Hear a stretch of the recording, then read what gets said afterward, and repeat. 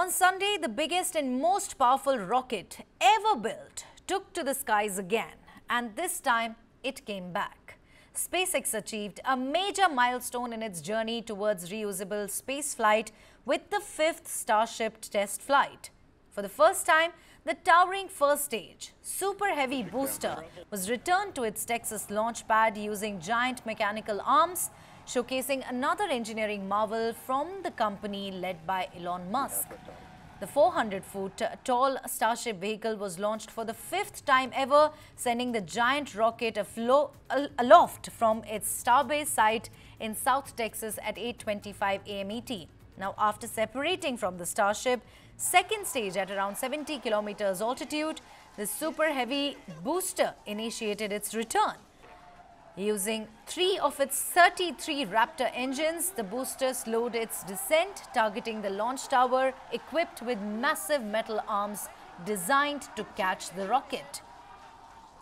CEO Elon Musk took to social media announcing, and I quote, "The tower has caught the rocket." This innovative recovery method is part of the company's mission to develop a fully reusable space vehicle capable of carrying both cargo and humans to the moon and Mars. SpaceX spokesperson there posted on X saying, "Are you kidding me? Even in this day and age, what we just saw, that looked like magic." NASA's Bill Nelson posted on platform X saying, "Congratulations to SpaceX on its successful booster catch in 5th Starship flight test today.